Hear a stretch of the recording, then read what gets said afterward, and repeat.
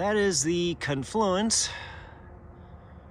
of the Mississippi there on the right and the Ohio on the left here in Cairo, Illinois. Yeah, remember me? Now we're starting our 2024 snowbird season. I got on the road yesterday, drove 12 hours from Michigan down here to the very southern tip of Illinois. And yeah, there's the Mississippi River.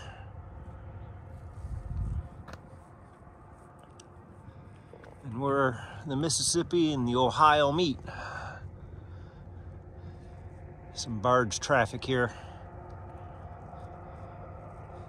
Got in right at dark last night, so I didn't get a chance to look around until this morning. Spent the night here in the parking lot. Only one here. I don't know if you can hear it, but there's a tugboat right there. They've been pushing these barges around all night long. A little bit of noise, but not too bad. This is actually a state park here in Illinois, land of Lincoln. Nobody here. I've heard it called an abandoned state park. Looks like there used to be some campground over there that is long since gone. I got a feeling that when the Mississippi and the Ohio flood, this whole park is a flood zone. And I think they've kind of given up trying to maintain this park. So there's not even anything about fees or anything. So I just pulled into a big parking lot here and did a quick overnight. Fort Defiance is the name of this place here in Cairo, Illinois. I believe Fort Defiance was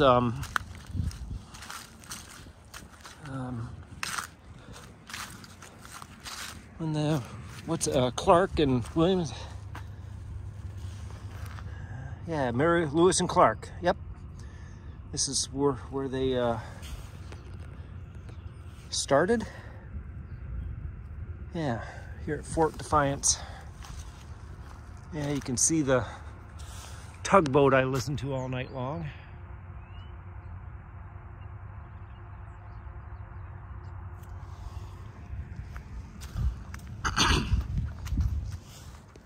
A couple years ago, inspired by one of my friends who went around the country and did every high point of every state, climbed every mountain, and I got a little, I don't know, inspired.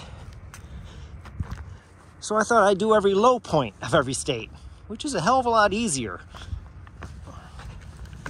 And most of them are on beaches. So I did 3 or 4 and kind of gave up on the idea.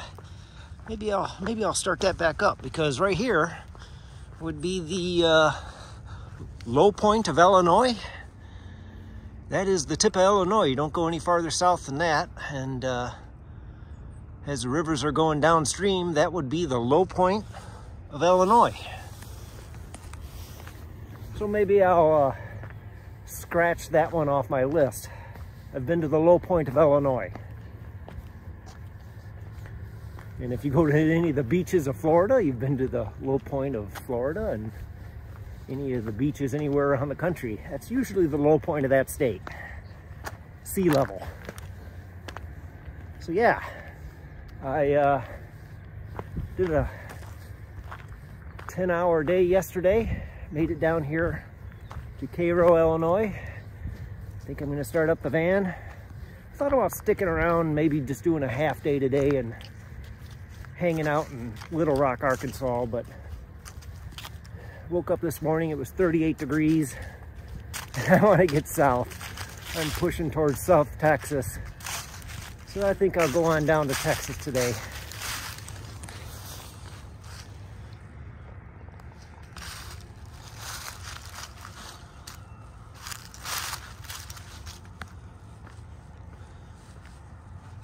do another 10-hour day, get into Texas, stay 2 or 3 days at a little park I saw on YouTube, and regroup, figure out what I'm going to do from there. Thinking this winter, spend December in Texas. It's already halfway through December. But, December in Texas, quartzite, Arizona in January. February is going to be Joshua Tree, and then maybe up towards northern Arizona. March, maybe get up into Death Valley.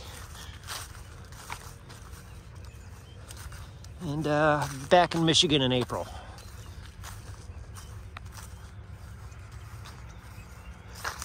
Yeah, I don't know if you can see it, but there's a giant parking lot over there. Handle any size rig, probably several any size rigs. But you're over there next to the tugboat that was loud. I should have parked right here. I was afraid kids would be coming through all night, but not a single vehicle came through. Rig's all ready to go. This year I do have the e-bike.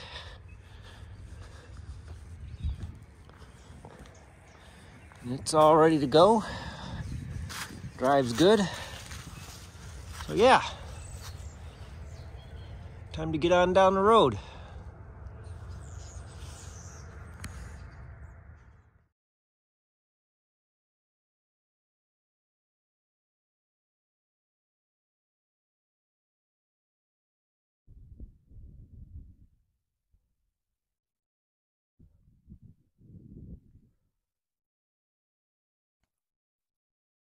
Well, made it down to Texas, barely. This is, that's one of the backwaters of the Toledo Bend. The main water is just outside there, and the other side of the lake, reservoir, whatever this is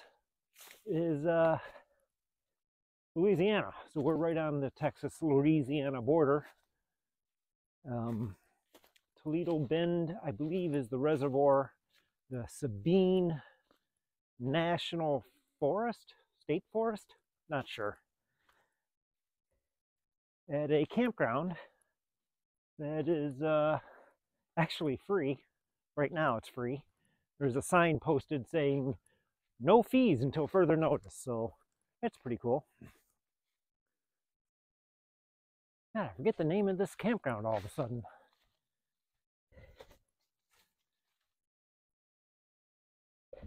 Came down here on a Friday night, right before dark. Like I said, 2 hard days of driving. First one got me down to the southern tip of Illinois. Got up in the morning and drove down to just over the Texas line to this campground. And yeah, I'm the only one here. Been here 2 days over the weekend, came in Friday night, and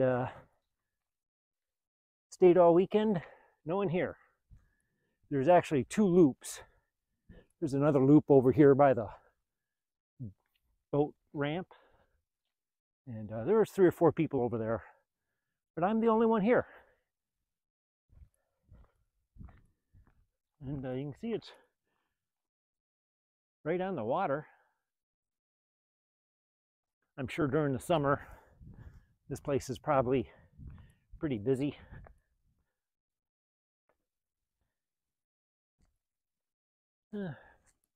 Bear-proof garbage. There's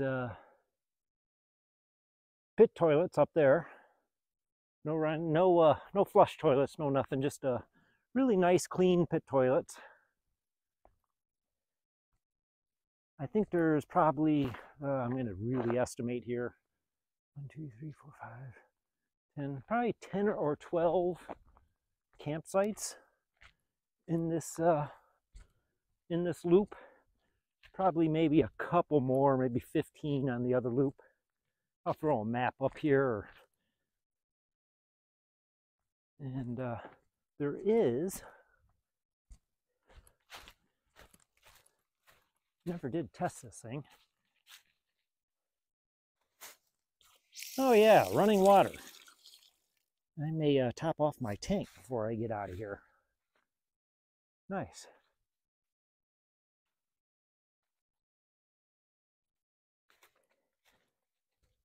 Now, what's this place called? Toledo Bend? Something like that. Saw it on YouTube. Saw it was free, and it was about at the right spot that I needed to be at after a long drive. So I ducked in here for 2 days just to recover after 2 10-hour days of driving. And now it's Sunday morning, and I'm not sure what I'm going to do. I'm about 3 hours north of Houston, and I'm thinking of going to, there's your pit toilets. Yeah, like you see in Indian National Forest campground. Yeah, thinking of heading over to the Johnson Space Center tomorrow. So I may reposition here this afternoon, get a little closer so I can just duck into the Johnson Space Center, spend the day there tomorrow, and I won't have a 3-hour drive to get there. I can just get there right when it opens. And you can see a picnic table, fire ring. Not all of them have those nice fire rings. In fact, I think maybe that was one of the few spots here that does have a fire ring. They do have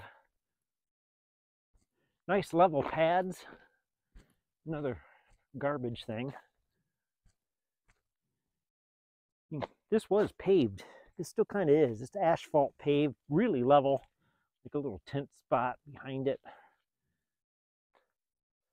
Picnic table, hook. You can see down there is the, barely see it, is the backwater to this Toledo Bend reservoir, I'm going to guess, just looking at a map. It's right on the line between Louisiana and Texas. Like I said, there's 2 camping loops. There used to be several camping loops. So I kind of got the bike out yesterday and tooled around near some old abandoned ones that you cannot get to. You can walk to them. But so there's 2 loops. I'm the only one here. It took me a day to figure out why. Is because the other one is on the main reservoir, the Toledo Bend. This is kind of on a backwater, and they have 5G, like 3 bars of 5G on the other loop. Here, not so much. Barely getting 4G. Just 2 or 3 bars of 4G. But I'm the only one here, and I really don't need the internet access right now. Just enough I can download a little YouTube or get an email out if I have to. But I'd rather, see right off the campsite is the water. I'd rather just be here by myself. Yeah, nice flat area to park on. Kind of like this is almost like a tent area here. Big double picnic table on concrete and a leaning lantern hook. Yeah, took a nice 2 days to relax and kind of catch my breath from the long drive. Now we're just gonna putz for a few weeks. Thinking Johnson Space Center tomorrow. And just follow the Texas coast down. I kind of want to see the SpaceX facilities down in the very bottom of Texas. So I may drive down there next week before heading towards Quartzsite. So yeah, Starting the 2024 snowbird season. Should be fun. Let's go explore.